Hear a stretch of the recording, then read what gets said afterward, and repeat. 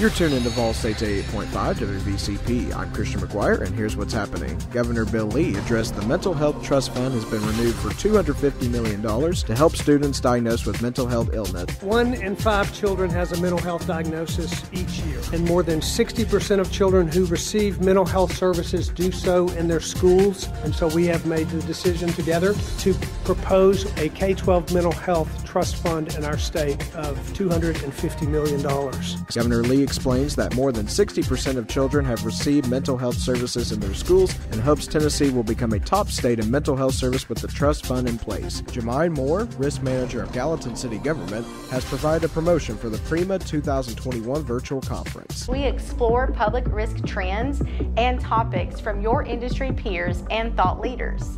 While the format is different than in years past, the benefit of engaging, forward-thinking educational content and one-on-one networking remains the same. PREMA Virtual Conference will feature new educational tracks and virtual business exchanges through live video chat June 14th through 16th. The Tennessee Wildlife Agency is urging kayaks and paddlers to remain safe during the boating season. Wildlife Officer Eric Anderson states these extra precautions are due to high state records for boat trafficking, which has caused more boat accidents. Gallatin will host a Tree Sea pickup at the water treatment plant April 24th from 9 a.m. till noon for the Plant and Tree for Tennessee program. This will be a statewide event to grow 20,000 trees in one day across the state. Another option to order seeds for $2 is going online by greeninterchange.org. You're up to date with your local news. I'm Christian Meguiar, and you're listening to Vol State's 88.5 WVCP.